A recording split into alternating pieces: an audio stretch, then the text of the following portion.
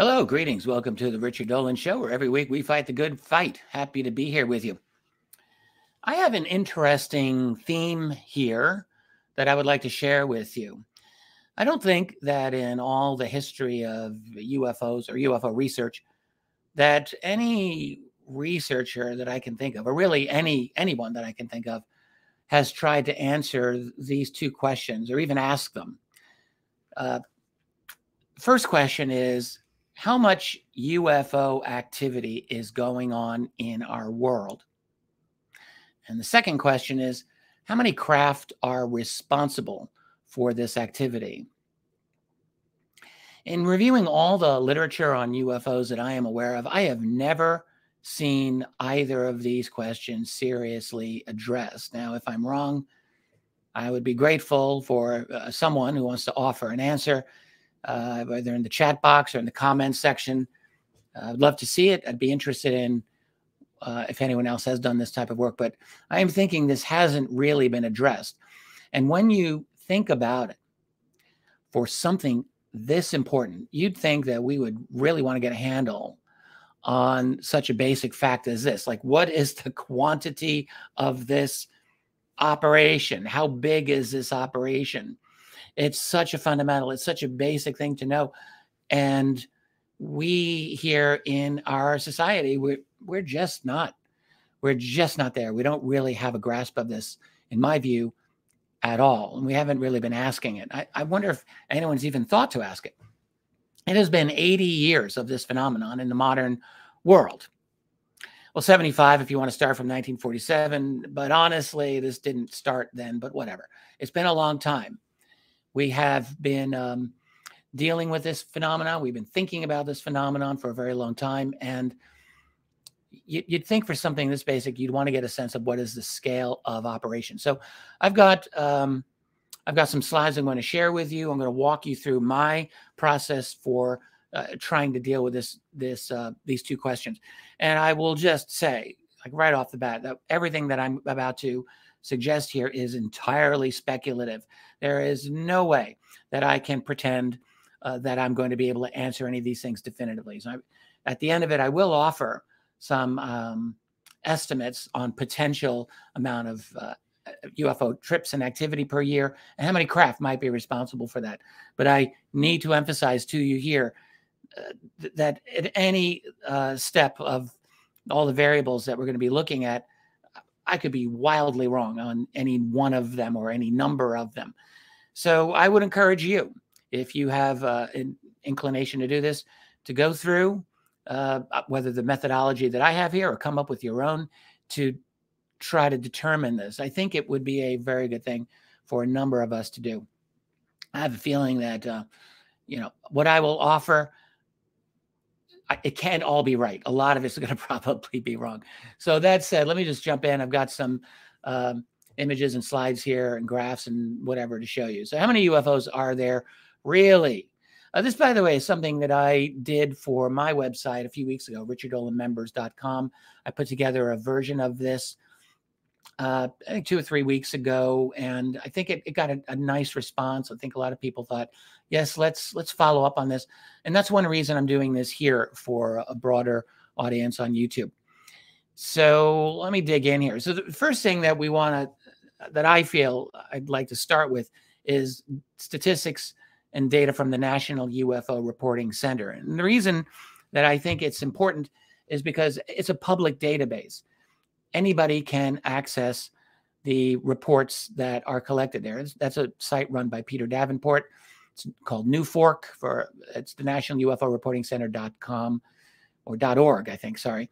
And he just takes in what we call raw reports every year. So if you have what you think is a UFO sighting, you can submit it to his website and he'll put it right up there. If it's a particularly interesting sighting, in his opinion, he may communicate with you, whether by email or phone, and he will mention such things in the reports on the website. So very interesting. So on a yearly basis, NUFORC will get anywhere from 3,500 UFO reports to over 7,000. I have a graph here for the last 5 years, not including 2022. 2022 is on track for maybe up to 4,000 reports this year. You can see there's been a little bit of a variation over the last few years. It had been a slow, steady growth up, more or less up to around 2017. Then we saw a drop in 2018. I still really don't know why, frankly. Recovered in 2019 and 2020, where it was nearly at 8,000 reports for that year. Maybe because people were not out at work. People were, I don't know, had nothing else to do during the coronavirus epidemic. They're looking up at the sky. I'm not really sure. It dropped in 2021 down below 4,000. And for 2022, at least based on the first half of the year, it's roughly the same as 2021, a little higher so far. But, you know, there's a lot going on there. And it's not just the National UFO Reporting Center that accepts UFO reports, of course. In North America, you have a lot of reports coming in from MUFON. MUFON's numbers are very similar to what you get at NUFORC, roughly speaking. So you get anywhere from 3,000 to 4,000 to 5,000, 6,000 reports in a given year. I don't know what their last couple of years are, but that is by and large their year in, year out total, with not a lot of overlap on the two of these sites. There is always going to be some, but it's not a whole lot. There's some, maybe even as much as 10%. I think that's probably a high estimate, probably less than that. So when you estimate the total number of reports, I'm just going to talk about North America, really US and Canada. And that is because MUFON and NUFORC both primarily are getting reports from US and Canada, by and large. There are a few that come in from other regions of the world, but not too much. I'll get to the rest of the world in a minute. Right now, let's focus on these two. So with NUFORC and MUFON, we can say rough estimate, very rough estimate. You're talking maybe around 10,000 reports per year. Realistically, you have a range of, it could be as little as 7,000 per year for the two of them, to as much as 14,000 per year, give or take a little bit here and there. So it's a bit of a range. If you add in Canadian reports, these are collected. There's a couple of Canadian sources, most prominently out of the University of Manitoba, Chris Rutkowski. He gets 1,000 to 2,000 of these reports a year, which he publishes. Again, I'm not sure how much is definite overlap with the other two sources. No doubt there is some overlap. So we're talking rough numbers here. But by and large, I don't think it's outrageous to say that you have a realistic North American range of anywhere from 8,000 sightings per year that are reported to maybe as high as even 15,000 sightings in a given year. It's a lot, right? Now, of course, you're thinking what probably everyone else is thinking and what I'm thinking, which is how many of these sightings are genuine? How many are the real deal? These are raw reports. By and large, these do not get, let me just take this screen off here. By and large, these do not get a genuine investigation. They are submitted. I mean, even with MUFON, they have investigators. They're out on the field. They do what they can. But let's face it, no one's paying these MUFON investigators. They do this on their own dime, their own time, their own energy. It's not easy. And the fact is that there's just so much quantity out there. It is very difficult to get every one of these cases, or even a small minority of them, investigated in a legit way, in a satisfying way. It's very difficult. MUFON, you got to hand it to them. You know, for all the complaints that have been levied at MUFON over many years, I've levied a few of them myself. But the fact is they are the only civilian-based organization that year in, year out has people out in the field investigating these reports. And that is very important. You need that. We want reports that are strong. And the only way they're going to be strong is if they get a halfway decent investigation where you can have some confidence in them. And that's really what MUFON does. When they're on their game, they can do this very well. So, but my point here is that very few of these reports that are submitted to NUFORC get a proper investigation. MUFON, I don't know. I mean, they do their best to investigate as many as possible. So what is the actual percentage of true unknowns that, you know, of all the UFO reports that are submitted? You know, you hear a lot of numbers being tossed out there. I've spoken to some really, really rigorous, good UFO investigators who will say it's very low, maybe 1 or 2% are actually really puzzling, really worthwhile. Personally, when I get into the details, I feel that that's a bit stringent, and I think it's probably unrealistically a little too tough. There are other end of the spectrum analyses that'll go as high as 20% or even more than 20% for describing these sightings as truly unidentified and unexplainable. I tend to think that's a bit very too high as well. So how do we make our own assessment? Well, what I would say is, look, you're never going to know for sure. Really, I mean, you talk to as many informed people as possible, and they're going to give you different answers. No one, in my view, really truly knows this definitively. But what I will give you is my take on this, since, hey, I'm doing the talk here. I have a little rule of thumb, which I call the wow factor. So it's really simple. When I'm going through reports on the National UFO Reporting Center, which I very much like to do fairly regularly, I'm on that site a lot. If I'm reading a report and it makes me say wow or think wow, that's pretty good. If it makes me say wow. So what, in my estimation, when I'm looking at these, I would say 10% is really not, it's not out of the question that 1 out of 10 reports on that website. Go check this for yourself. Don't take my word for it. Read 1 out of 10 of the reports. Just take 10 at random. One of them is very possibly likely to make you say, wow, and that's pretty darn interesting. That seems legit. And if it's not 1 out of 10, I will more confidently say, at least this is from my experience, 1 out of 20, absolutely, that's 5%, will almost always make me say, wow.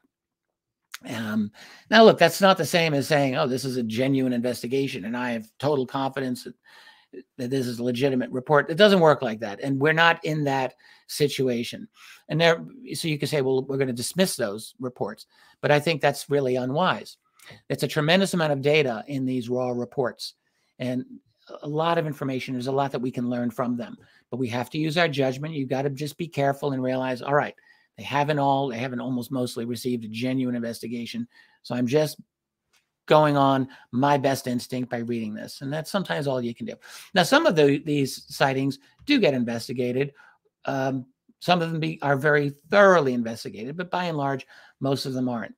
But so you can decide where you feel with all of that. But I'm just giving you my take on it. So I'm willing to say 1 out of 20 sightings, whether in the MUFON database or the NUFORC database, is very likely to get my attention and make me think that seems like a real UFO. This is the splash page of the National UFO Reporting Center. I'm just showing you here if you want to do this yourself. They recently did a reorg of how this site looks. I'm not in love with it, to be honest. I underlined here where it says data bank on top. When you go to NUFORC, I think it's nuforc.org, you go to data bank. And then when you're in there, you get a whole list of, well, he breaks it down by event, date, state, shape of UFO, and date posted. To me, the most useful one by far is event, date. And when you click that, you have, it takes you all the way through every month of every year, going back year after year after year. And you pick whichever month you want, and then you will end up with a list something like this. This is, what do I have? August of 2020. I just kind of picked that at random. And you will see that here, all of these sightings are from the same day. They're all from August 30th, 2020. And I think he's got like 15 or more from that day alone, 15 or more sightings. Now, of course, this doesn't mean that they're all legit UFOs. We'll get to that in a moment. But there's a lot there. And if you click the link on the left there, you can read the full report, however short or long they happen to be. And I would encourage you to do that. There's a lot of really interesting information in there.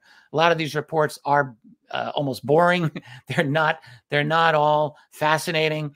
Not everyone's a good reporter of these. That's just the reality of it. Not everyone gives all the information that you'd like to have in a report. Unfortunately, these are the breaks. But there are a number of pretty good ones in there. And they, to me, they seem very much worth reviewing. I go through many UFO reports every week. This is for research that's ongoing for me, particularly the next volume of UFOs in the national security state. And I'm just going through a lot of sightings for every year of the 21st century these days. So I'm in the New Fork database a lot. But anyway, let me continue here. So when you, so let's do some basic math. If, as I said earlier, like let's say you take roughly 10,000 UFO reports with MUFON and New Fork and what you get in Canada, let's say 10,000, all right? And you take 5% of those. You take 1 out of 20 of those.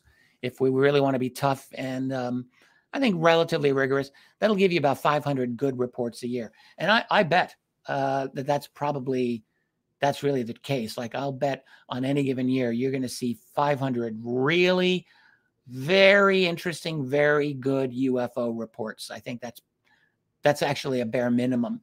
That gives you a little more than one a day, 1.37 per day. And nearly all of those reports are for the United States and Canada, as I said. I don't know the percentage, but it's well over 95% of all the reports on those two databases are for US and Canada.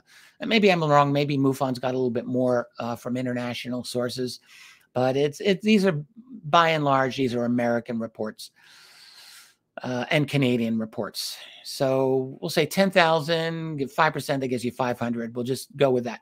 Now, how many UFO sightings in general are reported? This is an important question.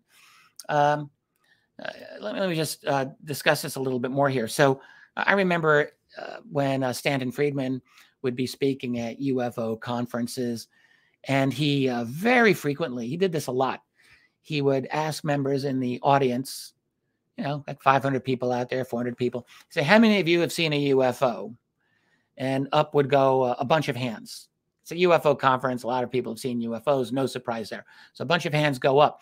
And then Stan would always say, how many of you ever reported this sighting? And invariably, nearly all the hands would go down. Like 1 or 2 would be up. Definitely 1 out of 10 or less than 1 out of 10 would be reported. And I myself did this frequently as well. Once I saw Stan doing it, I thought, I'm going to do this as well. And many, many times I would ask the questions and it would be the same thing. So a bunch of hands would go up to say, yes, I saw this, but very few ever reported it. So that leaves you to conclude there's a lot more UFO sighting activity that is out there than is actually appearing in these reports. So, and we want to do this because we want to get a handle on how much UFO activity is actually going on in this world. Even back in the I think it was 1960s, J. Allen Hynek, the astronomer, of course, who was part of Project Blue Book, he estimated 1 out of 10 or less UFO sightings got reported to Project Blue Book or to the private groups that existed at the time. So I think this has been a pretty long-standing estimate, 1 out of 10, we'll say. And I think 1 out of 10 is probably a little high anyway. But then, there's something else that I was thinking of.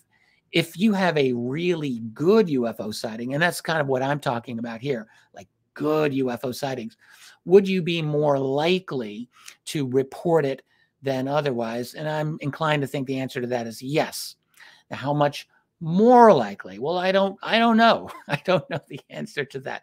I'm taking a guess here, and I'm going to say maybe 1 out of 4 good sightings will be reported. Could be wrong. It could be 1 out of 2. Maybe it's less. Maybe it's 1 out of 3, or 1 out of 6. I don't know. I'm inclined to think that a good UFO sighting is more likely to be reported than one that's, not as exciting. I'm sure that's true. So we're just guessing. So let's say 1 out of 4 good UFO sightings are reported. So again, this is all provisional. You plug in different numbers if you want. But if you've got 500 good North American sightings per year, multiply that by 4, and you might have an estimate of how many good UFO sightings actually occur every year in North America. That would be about 5, actually 5.5 a day. Now, look, I just want to emphasize again, this is just one of several points along the way here where I could be dead wrong in my estimate. And I'm not pretending that this is the final word. But, you know, if you're willing to suffer through this with me, let's just keep going. And I want to take you to my my final tallies here. So that's North America. What about the rest of the world? Now, keep in mind that the United States and Canada comprise actually less than 5% of the total population of this globe of ours, of humanity. The United States, this is a pie chart of world population. You got China and India leading the pack by far. The United States is in third place in terms of total population. We have 4.34% of the U.S. of the world population.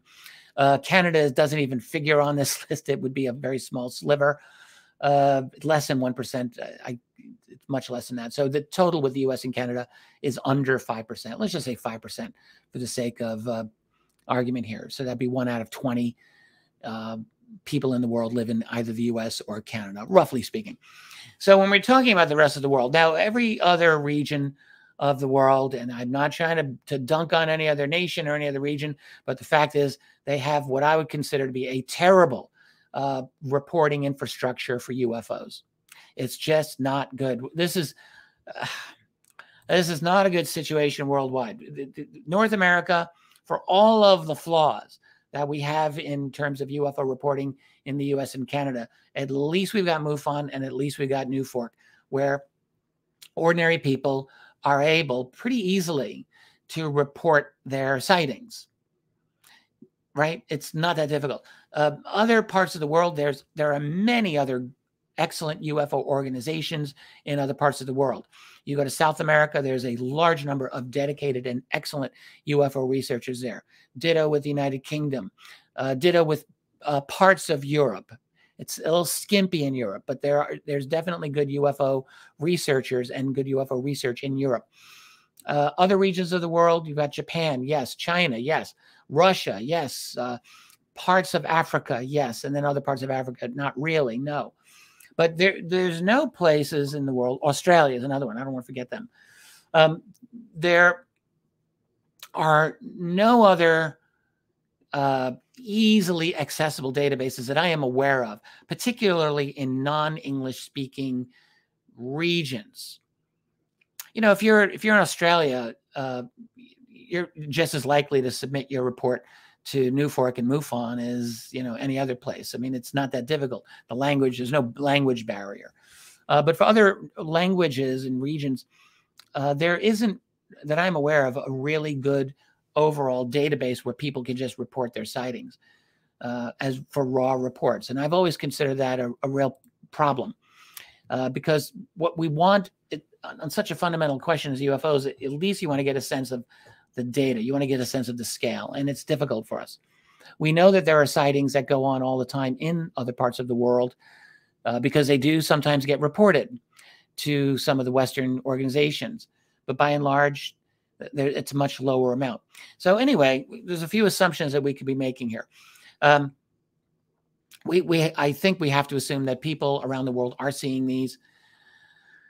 The question is, are they seeing them in the same basic amounts vis-a-vis the percentage of the population? So, you know, the one assumption that I'm making here is that UFOs are evenly distributed around the world. Now, that's an assumption that could very well be wrong. Absolutely. But, you know, I'm going to make that assumption for the sake of argument here. It very well could be that there are more UFOs in the United States because perhaps the United States might have a technological infrastructure that is of interest to an alien group that's lurking about. Maybe, but I doubt that the United States infrastructure is at this point so uniquely situated that it should be getting all the attention. I seriously doubt that. So I'm going to assume that UFOs are more or less evenly distributed around the world. And if that is so, if we want to get a sense of what's going on in the rest of the world, well, that means we might want to multiply the North American total by 20, since if we're going to go by percentage of population. Again, I may be wrong, but you can come up with a better solution on this if you want to plug in your own numbers. If you multiply by 20, and again, this is another possible pitfall here, but that gives you 40,000 good UFO sightings per year that, that have occurred. Okay, so that would be more than 100 a day, and that's quite a bit. So let me just recap so far. So this is my little equation here. So you have a rough estimate of 10,000 UFO reports in North America each year. If you take 5% of those for good sightings, that gives you 500. North America, how many are reported of good sightings? We're going to say 25% in this case. That gives you 2,000 good sightings in the US and Canada. Multiply by 20 to give you the rest of the world. That gives you 40,000 good sightings a year, or again, more than 100 per day. But let's keep going here because we're just getting started. You want to ask, and this is something that also never really gets asked, how many UFOs are never even noticed? How many never get, forget how many get reported, how many are not even seen? This is a difficult question to answer because, well, how do you answer something from the absence of evidence? That's not a good form of logical argumentation. Any logician is going to tell you that, but I think there are times when this is a fair question to look into. And I think this is a very good instance of one where it is fair to look into. And the reason this is another talk I did on my website just recently. I called it UFOs in Disguise, as a way to sort of deal with some of these issues. So one thing that when you start looking at UFO reports, like a lot of UFO reports, is how ephemeral and how fleeting most of the sightings are. And also you get a sense of how lucky the witness was even to see the UFO at all. These events, they nearly always catch someone off guard. I don't know how many times, I've read a report where someone will say, it was 2 a.m. I couldn't sleep. I go outside and I saw this, I almost couldn't see it, a dark black triangle hovering 300 feet over my neighborhood. Only noticed because someone decided they couldn't sleep and they go outside and they see this thing. And there's so many other cases where someone's looking at a UFO and it's either barely visible and they only saw it just because they happened to be lucky to be looking in that direction, and so on. So it was one of the things that I mentioned on my site like a week ago. UFOs really are very adept at disguising themselves. They do this all the time. There are definitely a number of cases where you see them mimicking light configurations of ordinary commercial aircraft. And I'm saying mimicking because I'm going to show you a couple of cases where they've got those light configurations, but then they're doing right angle turns. So, okay, I think we can figure that one out. They definitely can engage in cloaking of various types, whether partial or full. They definitely can engage in what seem like shape-shifting operations. They can mimic other objects, whether balloons or clouds, and they can just disappear. So let me talk now. I've got a few cases. I've been lately just researching the year 2009. This is why I'm going to show you a couple of cases from 2009. I know it's 13 years ago, but honestly, they could have been picked from any year. I'm on my website. One thing that I do is I go through, I create usually various mini documentaries on best UFO sightings of the year of the 21st century. So I'm up to 2009 on my website, which, by the way, was an amazing year of sightings, which hardly got any attention whatsoever, but really phenomenal. So I'm just going to show you some of those sightings because I've just recently been looking at them, and that's why you get to see it. So this is Westminster, Maryland. This one's October 3rd, 2009. This person just says, while at Bauger's Farm Market at 4:30 in the afternoon, so this is a daytime sighting, my wife asked me to photograph a very large hawk, and he's looking at this kind of thing happens so frequently, of course. I'm sure many of you watching have said, oh, this happened to me. You take a picture and you don't notice until you're reviewing the images later that there's an anomaly in the sky, and that's what this guy caught. It's very, very faint, and you might think, well, this is no big deal. But when you look at the enhancement, it's actually quite well defined, and you could say, well, that could be anything. But the question is, what is the anything it could be? It's almost certainly not an insect. I don't think there's any chance of that. I think it's highly unlikely. Certainly, you see this so many times in so many photographs. I just can't see that insect is really going to be the explanation.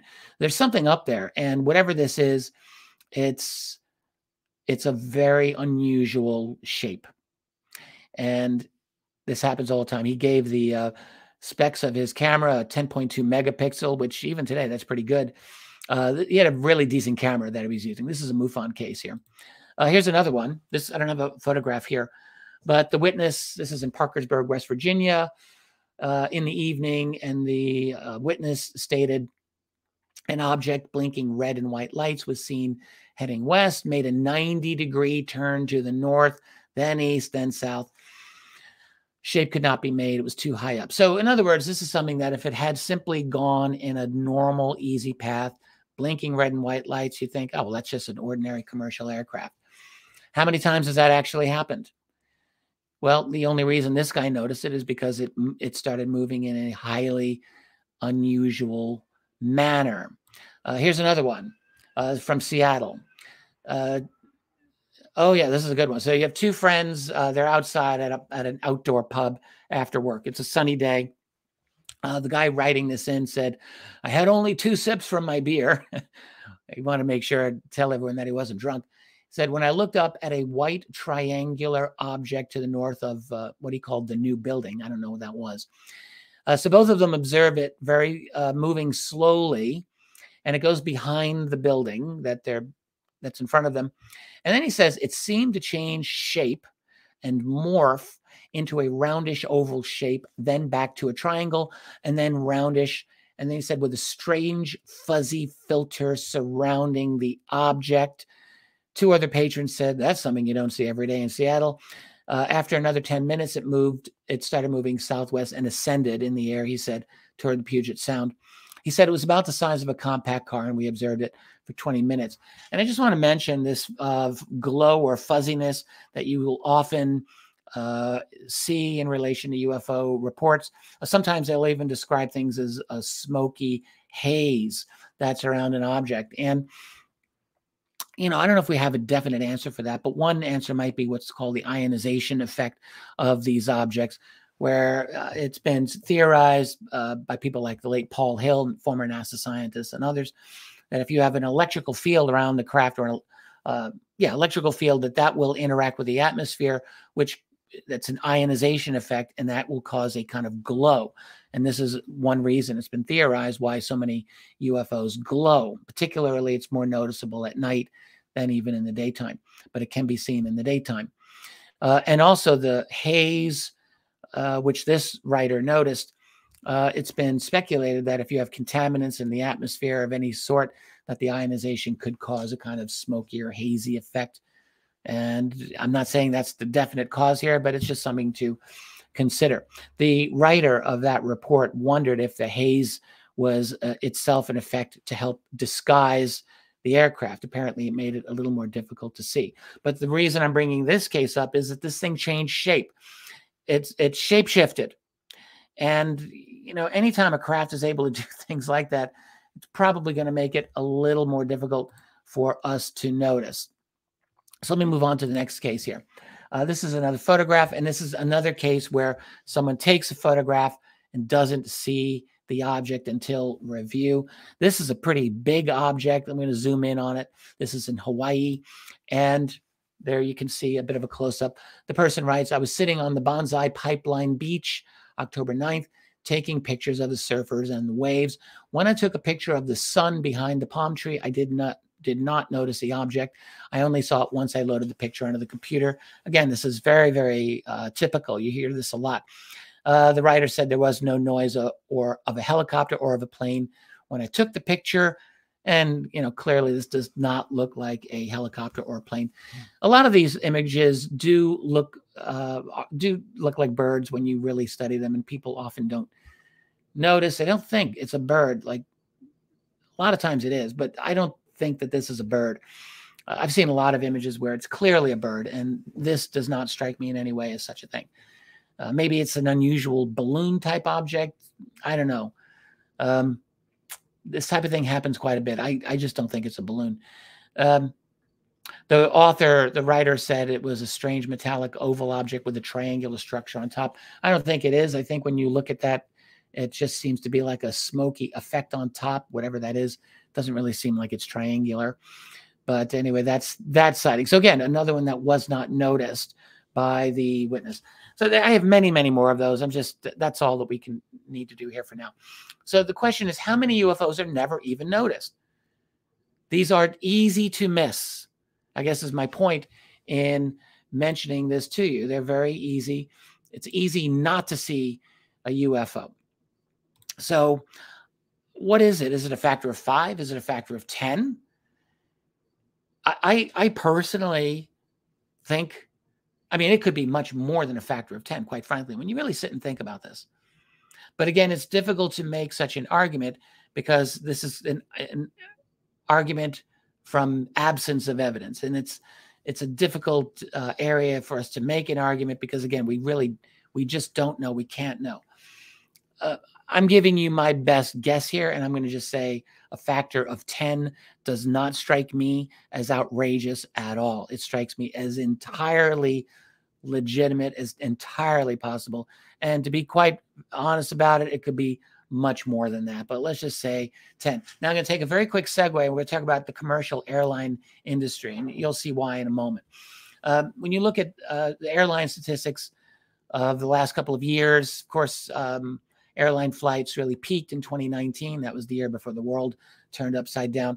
So in 2019, there were 38 million commercial airline flights that year. Unbelievable, right? So many. It dropped to less than half that in 2020.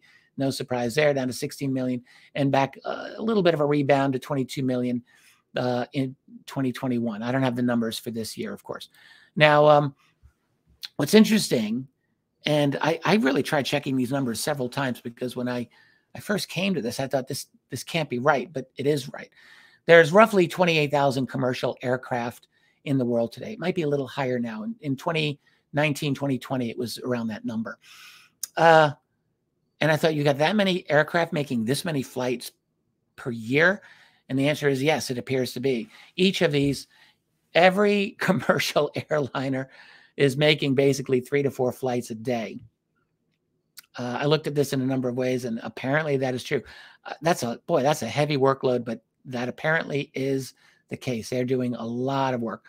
So that's it. And by the way, the number of people that they are transporting each year is in the billions every year. So in 2019, it was 4.5 billion people are estimated to have traveled. Now, a lot of those are overlaps. It's, you have many cases where it's the same person doing multiple flights, but 4.5 billion human beings total were on these flights. And then it fell to under 2 billion the next year, and it's at 2.2 billion a year ago. But in each one of these, per flight, you're looking at a little more than 100 people per flight, just in case you were wondering about that. Now, back to UFOs.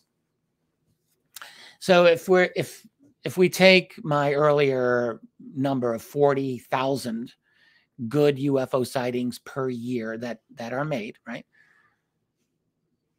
And you say, well, the factor of UFOs that are not even seen is a factor of 10, right?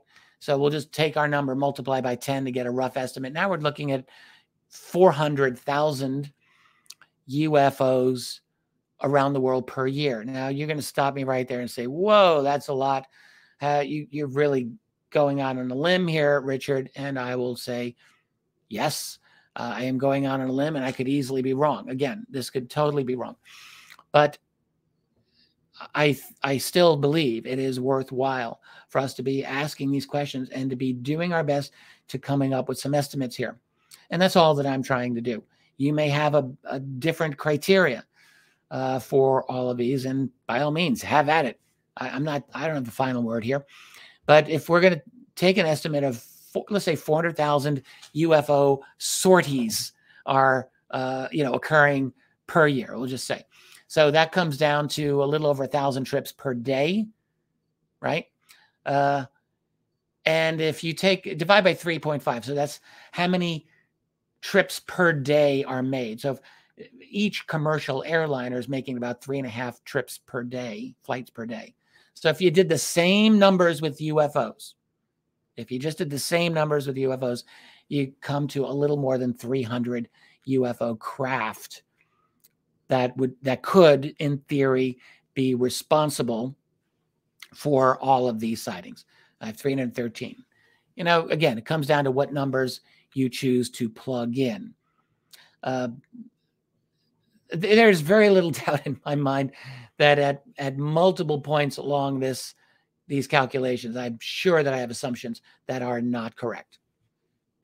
So, but there you go. Now, what I guess I will just, and I'm getting ready to wrap this up here. What I think we can state here is that almost certainly, I'm going to say almost definite by any standard, the amount of UFO traffic in our world is significant and is unappreciated by most researchers, because I don't hear anyone talking about this, and it is almost completely ignored just in general. I don't know of anyone who is really trying to get a handle on this. And when you consider just how potentially significant, even grave, perhaps, certainly important that the UFO phenomenon is to our civilization, you would think we want to start asking some questions about some of these basic facts, such as this. It's like if you're in a military conflict, you want to know your enemy's order of battle. That's what's the sum total of what they've got to bring to the table here, to bring into the battlefield. How many soldiers, how much equipment, so forth. That's the order of battle. And, you know, it's not that we're at war with these aliens, or maybe we are and we don't know it, or maybe we're not, but it's a challenge, if nothing else. They're here. They are not announcing themselves. They are explicitly trying to be clandestine, it seems to me. And that's kind of interesting even of itself, which tells me that they're very calculating. They think tactically and they think strategically. They don't want to be seen. If they're changing their configurations, light configurations, which there were a couple of reports that I didn't share with you here where the witness is saying, I watched the light configuration change right before my eyes. It went from this configuration to that configuration. It was like, wow, just blew this person's mind. That's happened many times. So the fact that they're able to do this, I think, should be an indication that they think they're very calculating about what they are doing. These things are not left to chance. So they think this through. And in all likelihood, they're doing this probably for the human witnesses, because they don't want, I'm going to think, they don't want the hassle of humans getting in their business unduly. That's my guess. So they certainly are clandestine and secretive about what they are doing. And you would think with something that's that important, that we as researchers and as a research community would want to get on top of some of the basic facts as we can understand. What's the basic data? And, you know, for years, I've been harping on this theme. There's the lack of international cooperation among UFO research groups around the world. The fact that we don't really do a nearly good enough job at sharing our basic information with each other. I do want to encourage any researcher or any organization in other parts of the world who may hear this, if you have the inclination to start up a database that can allow people to make reports to, please do so. We need more of these. We need much more of these, because we're hamstrung without having some of this basic information and data to work with. I am convinced that there are a number of regions in other parts of the world that are definite hotspots of UFO activity. There's no question in my mind. I am quite convinced that one is at the foothills of the Himalayas in northern India. I say this because there's just a number of sightings, and they all seem to come from the same region in northern India. And I really would love to be able to get to the bottom of that one. There are sightings in trying to think of some other regions of the world where these things happen. Well, there's a number of ocean-based sightings that are going to be very difficult for us to get a handle on, because to get researchers out there, I am of the opinion that there's much more ocean-based activity than most of us ever recognize. I just recently did a fairly deep dive into USOs for my website, and came away just thinking there's so much activity out in the bodies of water of this planet, and for the most part we're not aware of it. So we're going to be hamstrung for probably always in trying to get a true handle on this, but we can at least do a little better here. So we want to share data. We want to get a sense of how big this phenomenon is. But I do think no matter how you look at it, it's quite significant. Think about this. Let's say that the estimate of, say, roughly 300 UFO craft is correct, or 350 or something like that. That seems almost low after all of the sightings that, here I am talking about, all these thousands of UFO sightings per year. But if we work on the model of our airline industry, and again, that's another potentially flawed analogy, but like just for the sake of argument, because that's what else do we have to work off of here? If you have one flying saucer craft that's making 3 or 4 trips per day, and you work it every single day, well, then yes, a fleet of, say, 300 or 400 might, in theory, be responsible for pretty much everything that we're seeing. Now, the thing to keep in mind with that is not all of these craft look the same. Some look like discs, some are triangles, black triangles, and some look like glowing orbs that are the size of a basketball, and there's a whole bunch of other shapes out there. These things are really bizarre, and they come in a variety of shapes. And the fact that they are able to shape shift frequently is something that we should keep in mind when we are seeing such a variety of shapes. It is, it's still mystifying in many ways when we try to understand, why do these things look the way that they do? Why do they look so strange? Well, I don't know. I don't have the answer to that any more than you do. But for the disc-shaped ones, for the triangle-shaped ones, those are clearly technological. Those clearly have the capability to house beings inside them. And there's certainly a lot of those 2 types of craft that continue to be reported every year. So, I mean, a fleet of 300 of these, could you imagine the reaction of the world if people were to find out, yes, there's a fleet of 350 advanced flying saucer aircraft that are being operated by the aliens, or by aliens with human collaborators, or whatever? That would be a fairly significant bombshell. And maybe there's, I suspect that we have groups within our secrecy structure that do have a handle on some of these questions that I am asking here, but don't expect them anytime to volunteer what they know to us. For all of this talk on disclosure, and we're in the new era of UAPs, not UFOs, and now we're talking more about this phenomenon than we used to do so. All of that is fine, but the fact is we are still at the most rudimentary of baby steps in having an actual adult conversation on this subject in the public realm, where we are only just getting started, if that.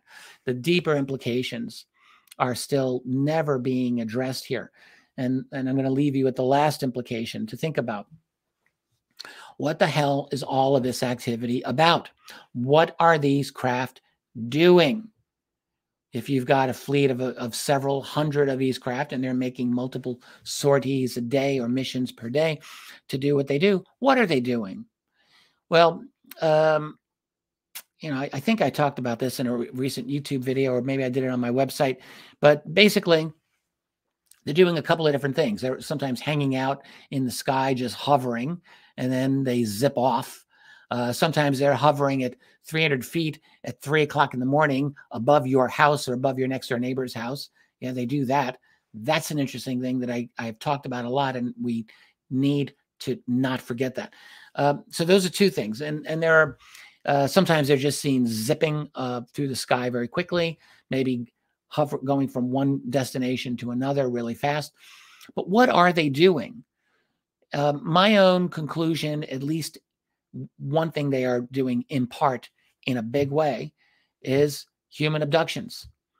And I believe that when you look at abduction, when you look into abduction phenomena and you try to get a handle of how widespread the UFO abduction phenomenon is, my conclusion at this time is that it's fairly widespread, and that a large number of people who have had what appear to be an abduction experience, most of them don't talk about it. Most of them actually do not tell. They certainly, it doesn't go in a report. It doesn't go into anyone's book.